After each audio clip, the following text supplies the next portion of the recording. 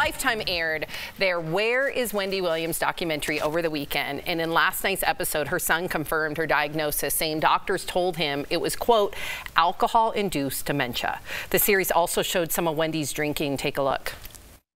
Did you drink this whole thing today? Yes. No.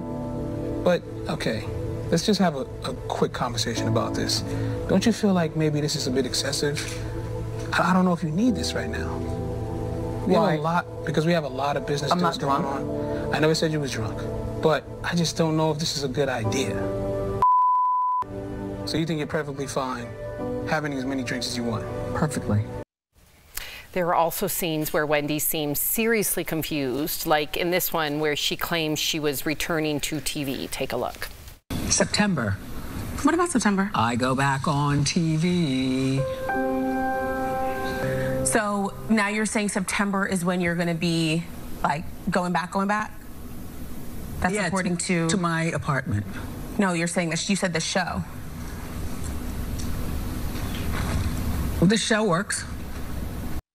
Some fans online are upset by the documentary showing Wendy in such a quote-unquote negative light, with some calling the documentary exploitative. What do you all think? I know, Al, that you were writing us how. I don't want to speak for you. Tell us how you saw it. I put together a home entertainment center yesterday, and I just watched it a couple times each episode because I knew we would talk about it today.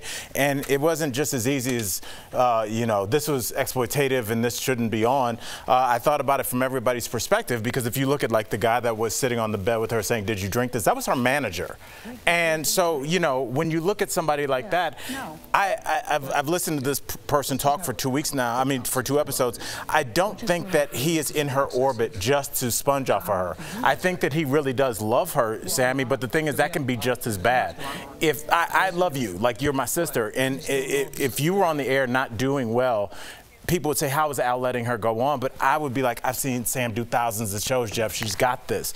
But either way, whether I'm trying to exploit you for money or I believe in you, it's the same product coming out there. So she needs somebody around her to pull her back in and tell her this is not going to happen. But it doesn't seem like there's any family around her. It seems like her family's in Florida. Her sons are estranged from her.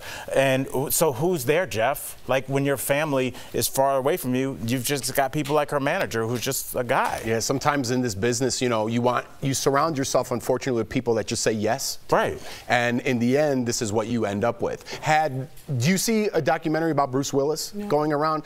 Even the last film he did, an actor on there was like, I am not doing any more movies with Bruce Willis because I feel uncomfortable doing this. Right. Now, Wendy Williams signed off on this 2 years ago. We don't know if she was in her right mind when she signed off on it. How coherent was she? She does not look like it in this video, just from the clips that we saw. But it's what happens when you surround yourself. I feel like Britney Spears is headed down this same road. Everyone wants to support her and support her online and pat her on the back. The decisions she's making aren't in sound mind in my decision. It reminds me my family just would never, I'm never not close to this, but my family and the friends I surrounded myself with would say, you are not putting these cameras on him right now. He is not in it. And they don't know anything about the business, just because they love me and they're friends with me. That's Well, here's some more context. First of all, I agree with you. That is incredibly hard to watch. Her eyes, by the way, doing that are Graves' disease, so I want to make that very clear.